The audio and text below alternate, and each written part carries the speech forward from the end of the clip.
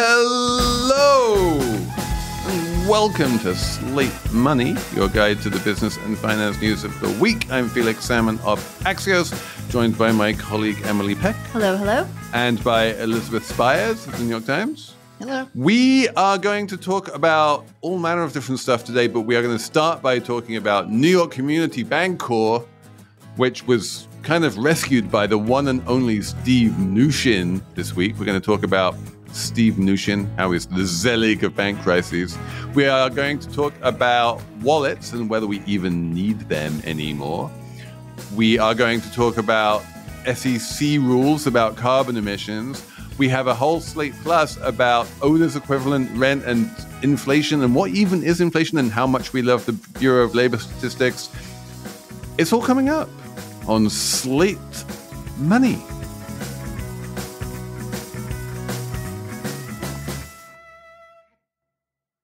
Hey there, Slate Money listeners. Before we start the show, I want to let you know about a story coming up a little later. It's from one of our partners, SAP. AI comes at you fast. If you don't get reliable and relevant advice, your business might miss out. Whether you're looking to automate tasks or embed AI in your business processes, SAP can help. To learn more, head to sap.com/AI and stick around for expert advice on how to embrace AI with confidence.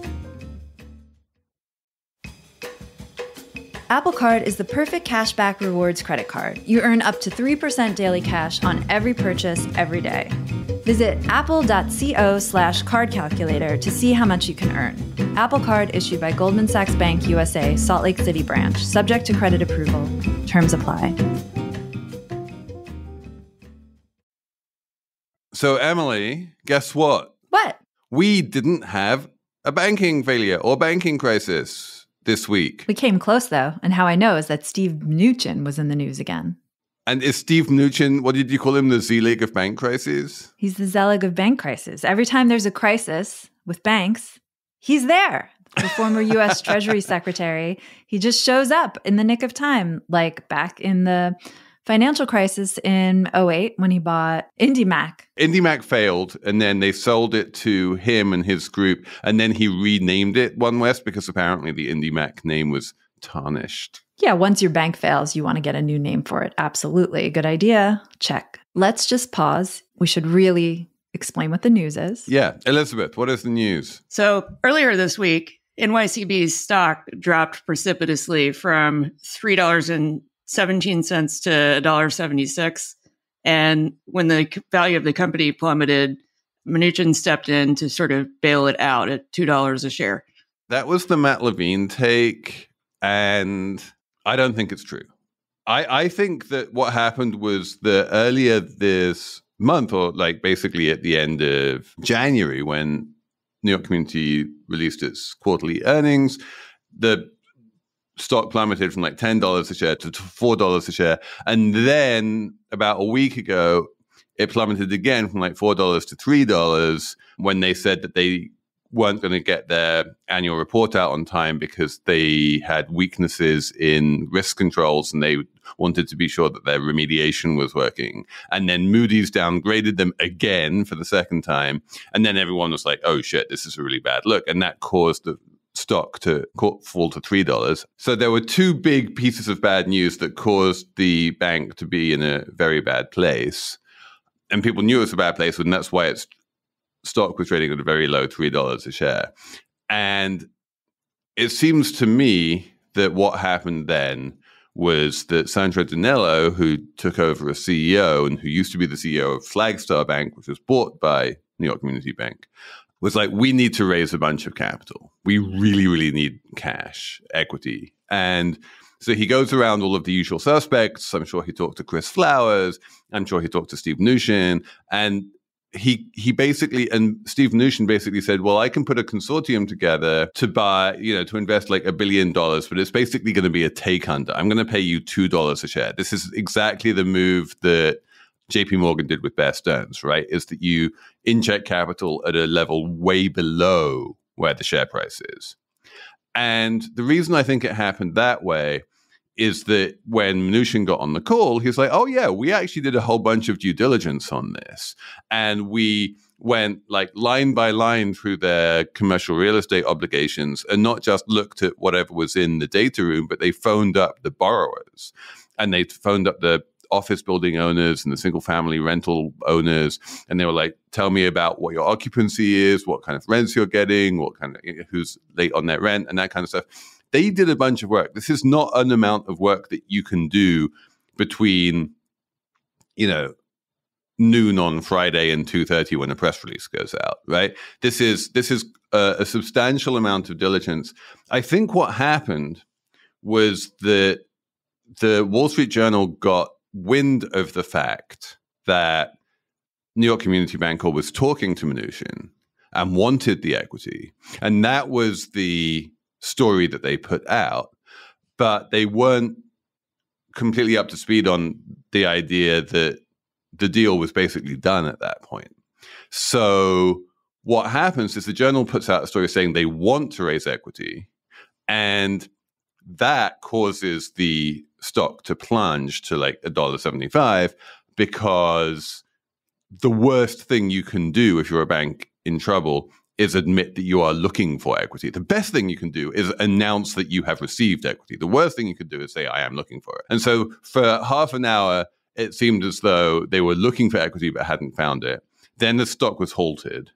And then a couple of hours at 12:30, and then at 2:30, the press release goes out saying, guys, I know you think we're looking for money. In fact, we have found money. In fact, we have found $1 billion, and we have and Mnuchin is coming to the rescue. And that caused the stock to bounce way back up again. So that's my view, is that the deal was basically done when the Journal article came out. And this was not an opportunistic move by Mnuchin to sort of leak the news, leak something to the Wall Street Journal, cause the share price to fall, and thereby reduce the price at which he was buying in. Yeah, I guess I buy it. It's particularly since Mnuchin came in and installed Joseph Otting, who he had worked with at One West as the new CEO, and Dinello had been CEO for all of a week. Yeah, Dinello was the chairman of the board. And then what happened was that the old CEO of New York Community Bancorp, this guy Kajemi, I think his name is, was in charge of the ship when it started fucking up its whole risk accounting and stuff, right? So they wind up firing their chief risk officer and their chief accounting officer. Dinello takes over as executive chairman, and I've talked about this executive chairman role on the show before, that it basically means you're running the place without having quite the same amount of accountability. And then he does this call where it's pretty clear that he's running the place. And Kajemi is also on the call, who continues to hold his CEO role, but basically doesn't say anything. And Dinello's like the guy now in charge. And then a couple weeks after that, they put out this new SEC form saying, oh shit, our accounting was so fucked up that we're not going to be able to get our annual report out on time. And at that point, Kajemi gets kicked out. And the only person who can take over as CEO is Dinello. But I kind of buy the idea that Dinello was not like, I want to run this bank, indefinitely. My job is to rescue this place. And he rescued it by finding Mnuchin and Otting. Otting is an experienced bank CEO. He ran One West. And he's like, you want to take over? That's fine. I will let you take over. So I don't think that Dinello was kicked out so much as that he brought in the new CEO. I think this story is interesting because it kind of has its roots in the banking crisis we talked about a year ago, in that New York Community Bank was a lot smaller a year ago, and then it wound up buying Signature Bank, which was one of the banks in crisis last year, and it got bigger.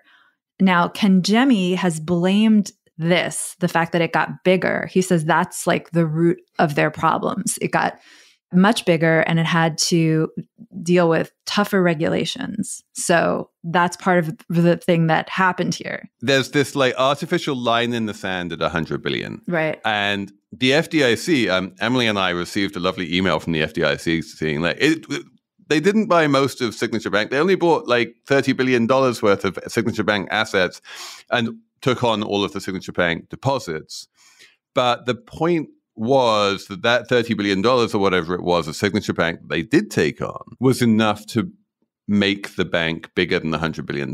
Once you're bigger than the $100 billion, the regulators start really breathing down your neck, and they're like, you're in the big leagues now. You've got to have all of your I's dotted and your T's crossed. And it turns out they didn't have any of that. Yeah, and so I wonder, like the fact that they had to release that report saying like our risk controls are no bueno, like that happened because they got bigger and like their old risk controls probably were fine enough, didn't matter, but now they really mattered, and that helped kind of like precipitate this crisis. Probably their old risk controls were terrible, but but like the regulators weren't looking hard enough to find them.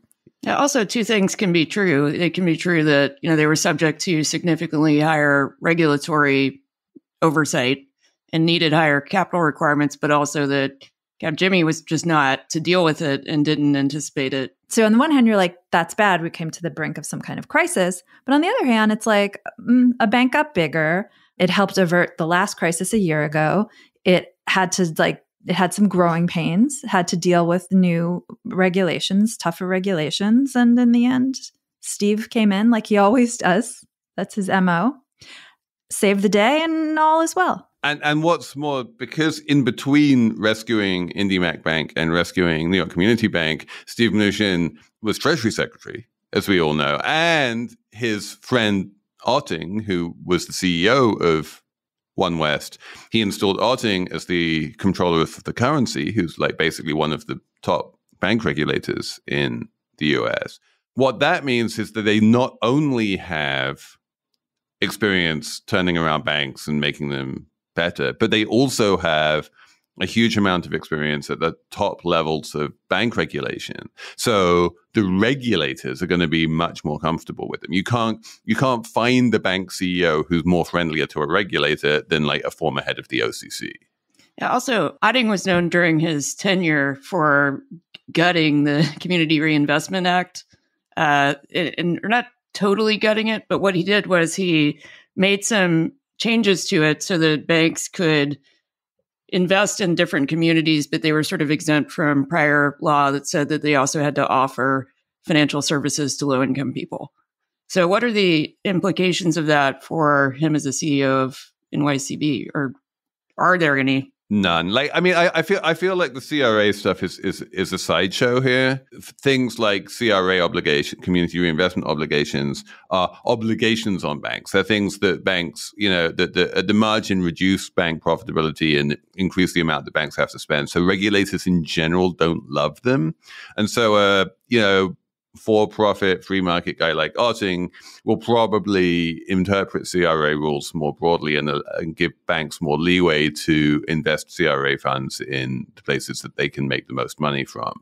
But ultimately, there has never been a case of a bank, succeeding or failing based on CRA expenditures. Like, that's always marginal. And plus, the other thing is that, say what you will about how advisable it was for New York Community Bank or to get into this business of lending huge amounts of money to rent-controlled apartments, but you don't get more CRA than lending to rent-controlled apartments, right? I mean, their CRA score is going to be just fine.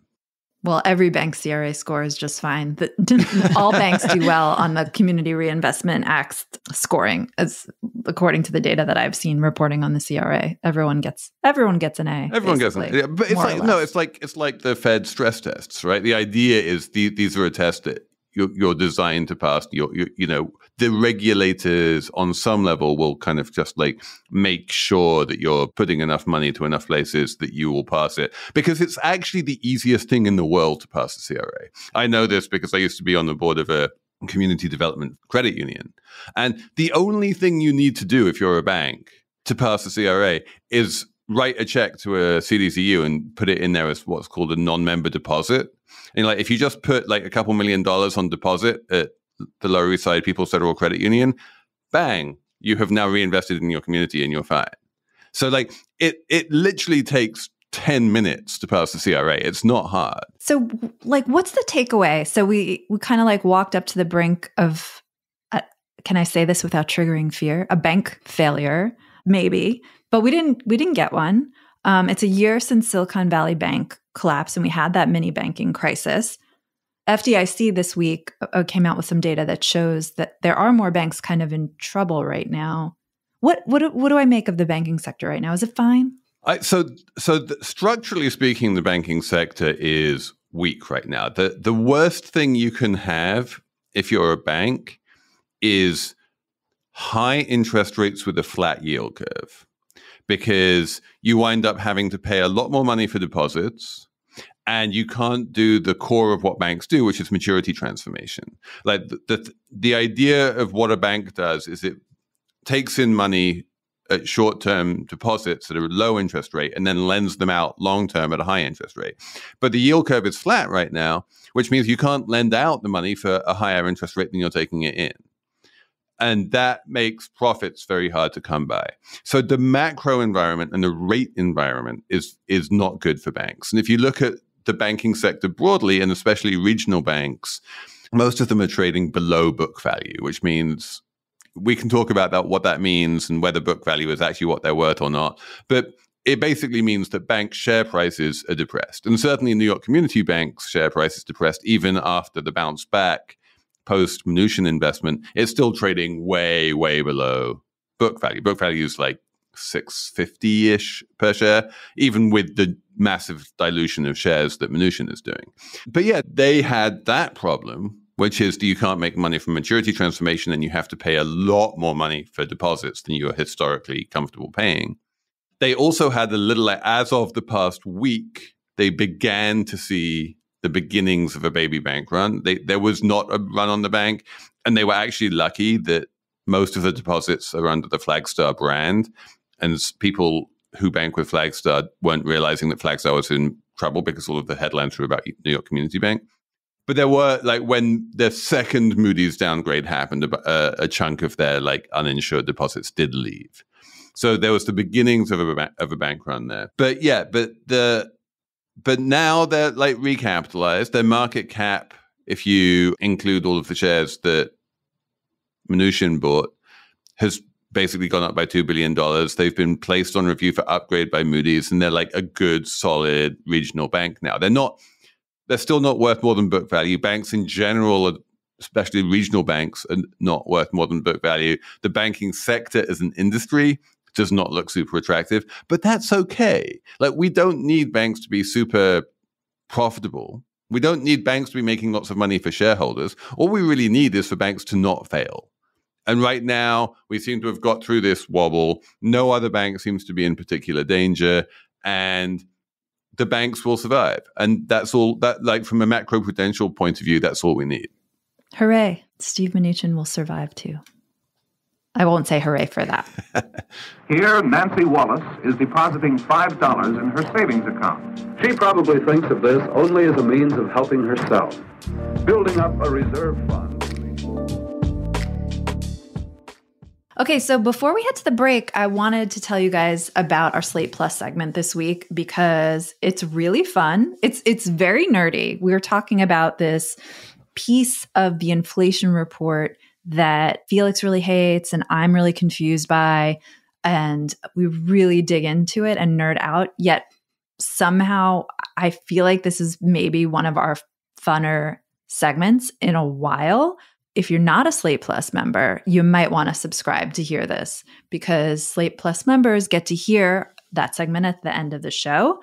And not only do they get to hear the segment, they don't hear ads on Slate podcasts. And you get a bunch of other really great Slate stuff when you sign up for Slate Plus. You get ad-free listening, like I said, on all the podcasts, plus unlimited access to all the stories on slate.com, and a members-only newsletter. So you're going to want to sign up at slate.com/plus. That's slate.com/plus. This podcast is brought to you by Slate Studios and SAP. AI is moving so fast. If you don't get reliable and relevant advice, your business might miss out. Welcome to Dear Artie, an advice column from SAP, where we tackle the tricky questions at the intersection of AI and business. Let's meet our expert. Hi, I'm Ian Khan. I'm a technology futurist, speaker, and author, and I love to help organizations measure their current state of readiness for an AI-driven world. I'm excited to dive into today's question. Dear Artie, our finance team is top-notch, but small. How can AI support them? Signed, Financially Drained. Well, financially drained. A lot is happening in finance and AI, and the possibilities are endless. First of all, AI can help your finance team analyze massive amounts of financial data faster than any human or a team of people could do.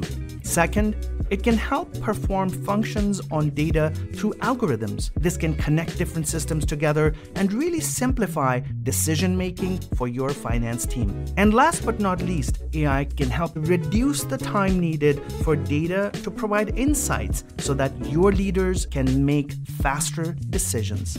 Embrace AI with confidence. Head to sap.com/AI to learn more.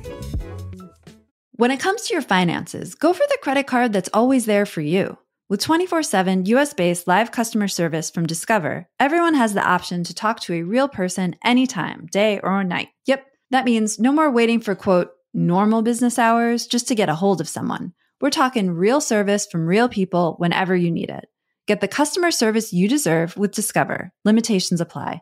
See terms at discover.com/creditcard. Let's stay in financial services and talk about wallets.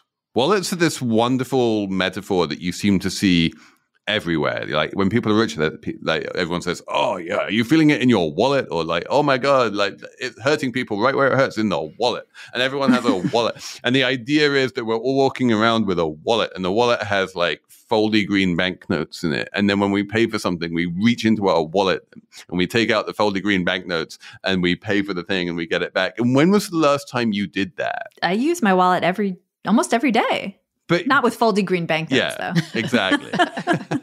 It's really just a device that holds my one credit card that I use and then a bunch of other stuff that I'm not sure what it is, like business cards from like 5 years ago, expired, things that you punched with sandwiches, stuff like that. I mean, it's really a mess. You never know when you're going to need to know the fax number at the Huffington Post.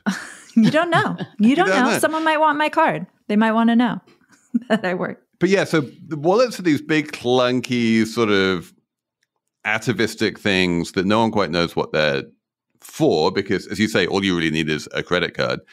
And credit cards can live on your phone now. Like all my credit cards live on my phone. I tap to pay basically for everything.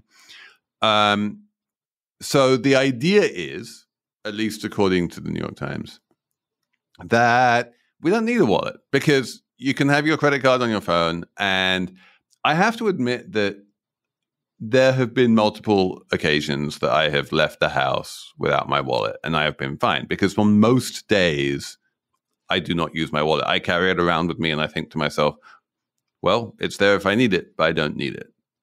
But you don't drive. Because if you drive, I always make sure I have my wallet because my driver's license is in there. And on the off chance I'm pulled over, which has only happened once, I want to have my driver's license, right? You definitely need to make sure you have your driver's license on you. But now, this is the news hook, I guess. It's not much of a news hook, a vague news hook. Increasing number of states, I think there are like 5 or 6 states, which let you have your driver's license on your phone as well. And once you have your driver's license on your phone, at that point, you kind of really don't need a wallet. What about your health insurance card? Oh, you can have that on your phone too? I have that on my phone. I have most of these things on my phone, but it's still, especially if you go to a lot of restaurants and there are a lot of stores that won't take Apple Pay or Google Pay or whatever, you still kind of need a card because it's not so ubiquitous that you can do this everywhere. But just to scope out and talk about how popular this is, the stat that sort of provoked this conversation was that 80% of Gen Zers are using mobile wallets. And a lot of them have just given up old school analog physical wallets entirely. Yeah, but like a lot is no one actually knows what that number is. And we don't know that it's a lot. Like the using mobile wallets, like that's me, right? I use my mobile wallet every day, carrying around a physical wallet. So that's the next step. The stat is that 80% are using them in some form, which means 20% aren't at all. Right. But the interesting question for the purposes of this segment is once you start using your mobile wallet for functionally everything, at what point can you give up your physical wallet entirely? And I didn't see any stats about how many Gen Zers or anyone else had managed to give up their physical wallet entirely, but it does seem to be something that some people are doing with some degree of success. You're absolutely right that the main reasons why you still do need a physical wallet is, number one, restaurants who drop a check on the table and expect you to drop a card on the check, and then they walk it back to the back of the restaurant and something magical happens and it comes back and you sign it. And this such, yeah. Like if we get rid of that whole thing, I would be happy, but we are still a long way away from getting rid of that. That's a very standard way of paying for restaurant meals. And number two is the various points at which you need to show a driver's license, which is not just when you're pulled over by a police or when you're driving the car. It's also, if you're going to at least half of the office buildings that I go to, they always ask you for ID when you want to go in. And if you try to show them like some digital thing on a phone, they are going to give you, the stink eye. And of course, when you go to the club, right, Felix? The club knows me. My club knows me, Emily. I do not need to show them any ID. But okay, so these are all the practical complications on the road to a walletless world. What do we lose when we lose our wallets? Because going cashless... The wallet is a chain, and we lose our chains. I don't know. I still sort of lament the loss of like the move to cashless, because I think it puts you at a remove from your money in a way that maybe isn't good for people like trying to adhere to budgets or anything. Once you like lose the experience of like, I have this money in my wallet and I can see it and I can count it. I know how much exactly I have and I pay for this thing and now I have this much less. Like once you like lose touch with that, I think you're just spending money like willy-nilly everywhere. And I don't think that's good. That was also an argument against credit cards though, and particularly debit cards. Yeah, no, it really is. I remember reading a piece by Meghan McArdle, of all people, many years ago, where she was like, I wanted to get a handle on my spending. And she adopted this mildly insane budgeting approach. Is it the envelopes? Which involves envelopes. And you literally put cash in envelope. You take all your money out in cash. You put all of the cash in envelopes. And then like each envelope is earmarked for a certain kind of expenditure. And then when you've run out of cash in that envelope, once you've run out of cash of your, buying gas for your car envelope, you're not allowed to buy gas for your car anymore. It seems batshit to me, but like apparently it works quite well if you have the discipline to do it, which I don't think anyone does. You're absolutely right that we lose the more abstracted that money gets, the easier it becomes to spend. And to Elizabeth's point, a credit card is much more abstracted money than physical folding cash. But it is also true that just tapping a phone, like when you don't need to like sign something, is kind of easier and more abstracted still. The easier the payments become, the easier it becomes to spend too much. I think that's... Yeah. And I mean, and like if you pull back even more, like probably not good for individual budgeting or consumer financial health, but like really great for the US economy. Like a move to cashless is going to drive more consumer spending. And like, that's great for like the big picture GDP and economic growth and all that. So it's kind of like a backdoor way to growth. It doesn't have to do with really productivity, or maybe it does because it's more efficient. The hidden Apple Pay stimulus. Yeah. But I don't know. I mean, I'd be curious what people think. Like, are people not using wallets anymore? I use a wallet. I just bought my daughter a wallet because she's cash. She's all in cash. Oh, is she a cash person? She doesn't have one of those like teen credit cards where you get to control what kind of items you can buy? We haven't made that move yet. I'm sure it's coming. I feel like the teen credit cards are good because with the cash, you can spend that on anything. Whereas with the teen credit card, you have visibility into what she's buying. That's true. My 8-year-old has a debit card and we have an account for him where his allowance goes. And he's less likely to spend with the card because then he has to ask 2 people for permission to do it. If I give him cash, he's he needs double permission? He needs double buy-in for that? Like you have to unlock the keys? Yeah. Wow, that's hardcore, Elizabeth. Like you would think that one parent would be enough, but no, he needs like permission from both before he can spend anything.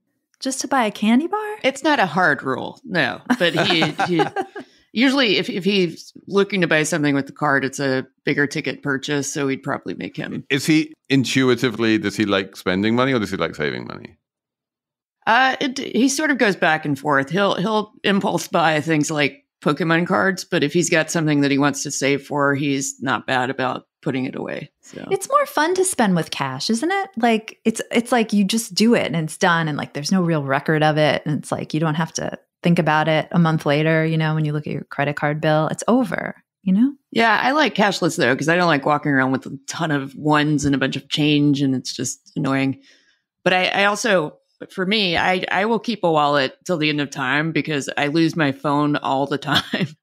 And I've lost my wallet like once. And so the idea of having them combined just means that I would lose my wallet more frequently if it's just entirely on my phone. Oh, that's no good. Suppose you lose your wallet on vacation. I've no cash, no credit cards. You have nothing? What'll you do? What will you do?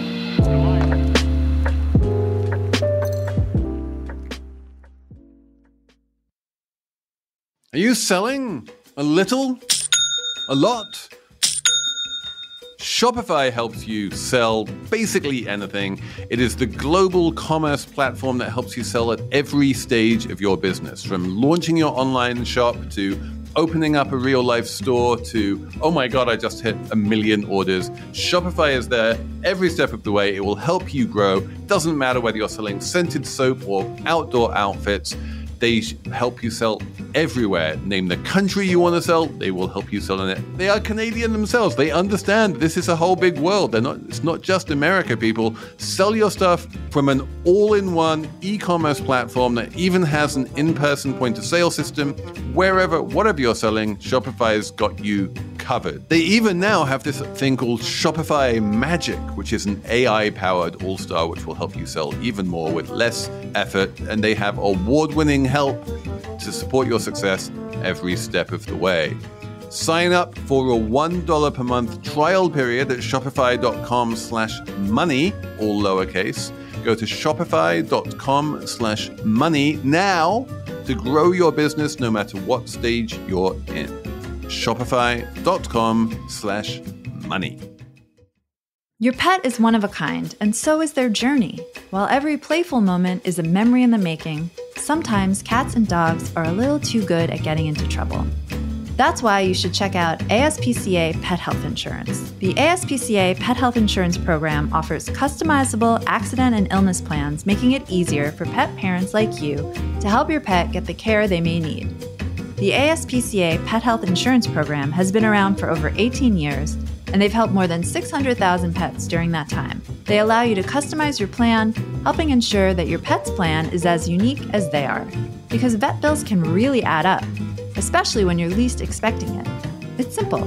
Use their app to submit a claim, and you'll receive reimbursement for eligible vet bills directly into your bank account. To explore coverage, visit aspcapetinsurance.com/slatemoney. That's aspcapetinsurance.com/slatemoney. Again, that's aspcapetinsurance.com/slatemoney. This is a paid advertisement. Insurance is underwritten by either Independence American Insurance Company or United States Fire Insurance Company and produced by PTZ Insurance Agency Limited. The ASPCA is not an insurer and is not engaged in the business of insurance. Apple Card is the perfect cashback rewards credit card. Earn up to 3% daily cashback on every purchase every day. Then grow it at 4.50% annual percentage yield when you open a savings account with Apple Card. Visit apple.co/card calculator to see how much you can earn. Apple Card subject to credit approval. Savings available to Apple Card owners subject to eligibility. Savings accounts provided by Goldman Sachs Bank USA, member FDIC. Terms apply. Let's move on and talk about carbon emissions, because this is a big deal. The SEC has finally promulgated its official rule saying that public companies, most public companies, certainly big public companies, need to report on their Scope 1 and Scope 2 carbon emissions. Basically, when they're out there emitting carbon, that's something that shareholders care about and that companies now need to report. And I'm like, yay, this is awesome. Would you guys agree? I think it is. I think bigger companies are going to knee-jerk hate it because they hate any kind of additional required disclosure. Have you seen any big companies oppose this? Well, I don't think they would come right out and say it, but they generally push back on additional regulation generally. I think it's good for shareholders, though, because it evaluates the sort of financial materiality of climate change impacts. And that's something that if you're a shareholder, you would absolutely want to understand. Well, no, I don't think it evaluates the financial materiality. Well, it requires them to report it. Yes. Yeah, it's just a reporting requirement. They don't need to say, like, this is a good amount of carbon to emit or this is a bad amount of carbon to emit. You just need to report how much carbon you're emitting. A lot of companies lobbied really hard to get this thing watered down because one thing it doesn't require companies to do, I guess it's called Scope 3. Right. It doesn't require companies to report on emissions down the supply chain, which sounds boring, but if you think about it, that includes consumers. So like if I'm a car company, I don't have to think about the emissions that people make when they're driving my cars, which is like kind of a big deal and is important. So that's not in there anymore. And also companies it's at their discretion. They only have to report this stuff if they consider it material to their financial bottom line. But it's up to the companies to decide that. Although I suppose they could be vulnerable to shareholder suits or something if they don't. I think most people will, though. I think this is going to be because it's only Scope 1 and Scope 2, it's relatively easy to report. Scope 3 is notoriously impossible to measure. There are lots of, environmental consultancy companies out there saying, hire us and we will measure your Scope 3 emissions for a vast amount of money. But it does cost a lot of money. There's huge error bars on it. And at least in principle, like insofar as companies are dealing with other companies, the one company's Scope 3 emissions is another company's Scope 2 or Scope 1 emissions. And so you can kind of like all add it up at some point. But yeah, I do think that if you want to sort of add up all of the emissions in SEC filings and get a feel for carbon emissions nationally, that's a terrible way of doing it. And this makes it harder to do that, but no one would do that anyway. And what's more, a lot of companies are going to be reporting their Scope 3 emissions. This is the other thing that no one's really focusing on, is that California is forcing companies to report their Scope 3 emissions. A bunch of European regulations are forcing companies to report their Scope 3 emissions. So if they have to do it anyway, for California and for Europe, they'll do it in their SEC filings too. Yeah. I mean, the other thing, I mean, I think it's good. Any movement here is good. And there's evidence that in Europe, where companies are already doing this, that when they report their emissions, that their emissions go down. So, if you measure it, you can fix it, change it, whatever. But it's the United States, and already I think 11 attorneys general have filed a lawsuit seeking to stop this thing from going into effect. And considering the climate right now in the courts and where the Supreme Court is at when it comes to, administrative agencies and environmentalism, like I'm not optimistic that this thing will last and make it through the court process even, And yes, maybe companies will start doing it anyway, but I'm just not that optimistic right now in the US. Like companies have been pulling back from ESG, environmentalism, social governance, especially the environmentalist stuff, because they're afraid of being called woke and all this. They pulled out of some other like initiative called climate action or something. They've taken language out of reports. They're just like very afraid to do this stuff right now. And the climate just seems the vibes.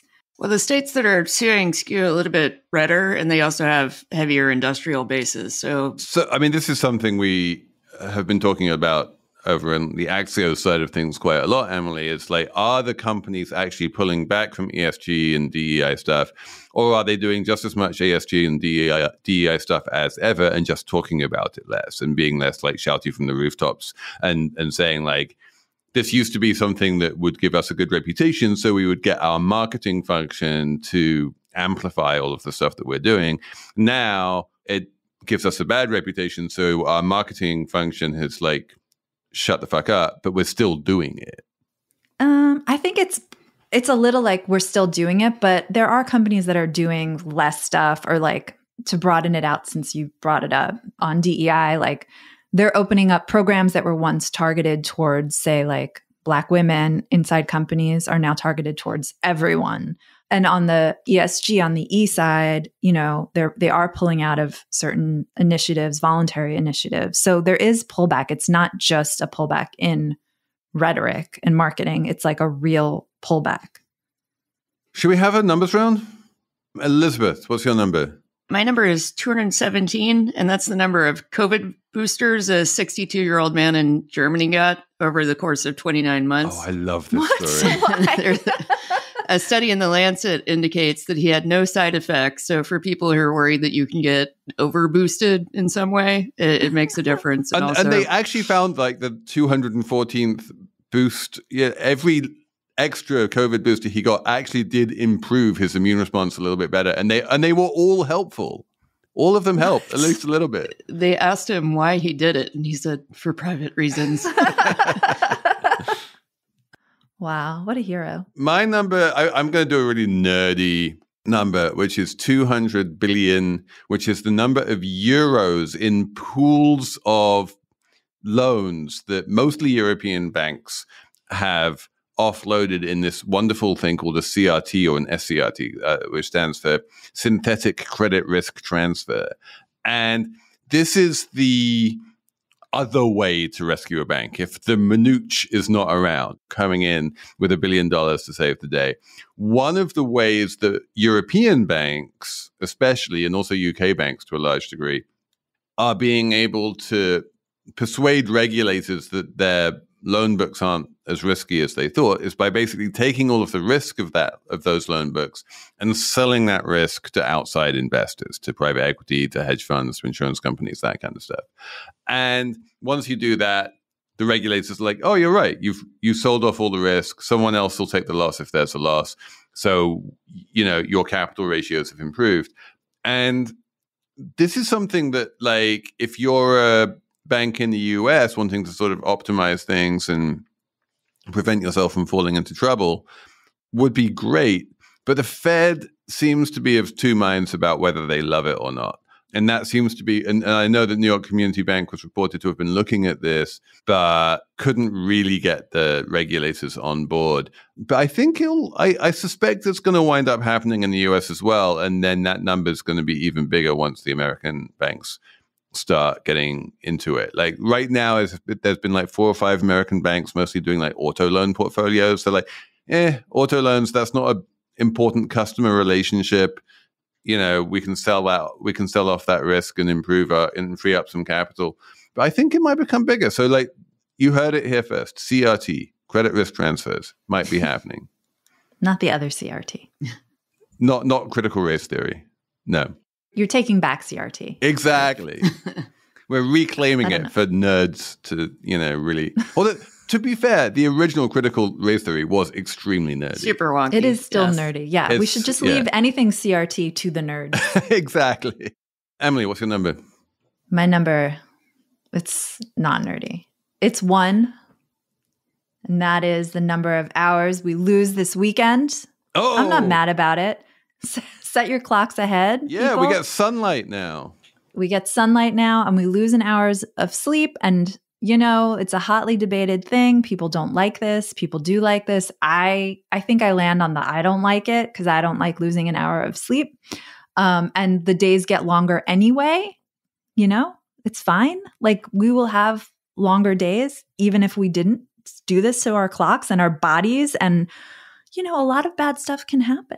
The bad stuff is overwhelmingly a function of the clocks changing. Lots of bad stuff happens when they go forward. Lots of bad stuff happens when they go back. Clocks should never change. They should never change. We should have one fucking time zone and stick to it. Not literally one time zone. Well, I mean, one time zone per time zone. Okay. The big debate is if we only have one, and almost everyone agrees that one is better than 2, but there's a massive cleavage between the people who are like, the winter time zone is the one that we should have year round, and the people who say the summer time zone is the one that we should have year round. And I am saying my point of view is very strongly that we are moving into the promised land of much, much better time zone. And the new time zone that we have, the summertime time zone, is the one that we should have year round. Daylight savings forever. Daylight savings forever. And like, let's not have it get dark at 3:30 in the afternoon anymore. That's horrible. That is horrible. I agree. But I don't think I care. Just pick one. I'm okay with either. But stop changing it. No one likes it, especially parents of young kids. I remember that because little babies, they don't know about times changing. It's hard to deal with that. Let's just get rid of it all. Let's start it here and make it nationwide. I mean, I know there's a lot of action. There was some legislation last year that went nowhere. But yeah, sleep in on Sunday. And you know what? As the host of Slate Money, I am giving you all, lovely Slate Money listeners, special dispensation to sleep in on Monday as well. You just sleep in on Monday. And if anyone asks where you were, just say, I was sleeping in because the clock's changed. Felix will write your boss a note. I will write your boss a note. Yeah. I think that's it for us this week. Thank you for writing in. The email address, as ever, is slatemoney@slate.com. Thank you to Jared Downing and Cheyna Roth for producing. And thank you for all of the lovely notes you sent me about the Gary Stevenson interview that came out on Tuesday. People really like that. And guess what? Normally, Money Talks comes out every other Tuesday, but because we have so many amazing Money Talks, we have a new one coming out this Tuesday. Emily, who's coming on? Chloe Demond, the director of Fair Play, which is this amazing movie on Netflix that everyone should watch before they listen. And then you can find out more about it on Tuesday. It's one of the best explorations, I think, of gender dynamics in the workplace. And that sounds dry, but this thing is, it's basically like a sexual thriller, kind of 90s throwback in that way. All right. So Chloe Demond is coming on Tuesday. And then after that, we'll be back with the regular Slate Money on Saturday. When it comes to your finances, go for the credit card that's always there for you. With 24/7 US-based live customer service from Discover, everyone has the option to talk to a real person anytime, day or night. Yep, that means no more waiting for, quote, normal business hours just to get a hold of someone. We're talking real service from real people whenever you need it. Get the customer service you deserve with Discover. Limitations apply. See terms at discover.com/creditcard.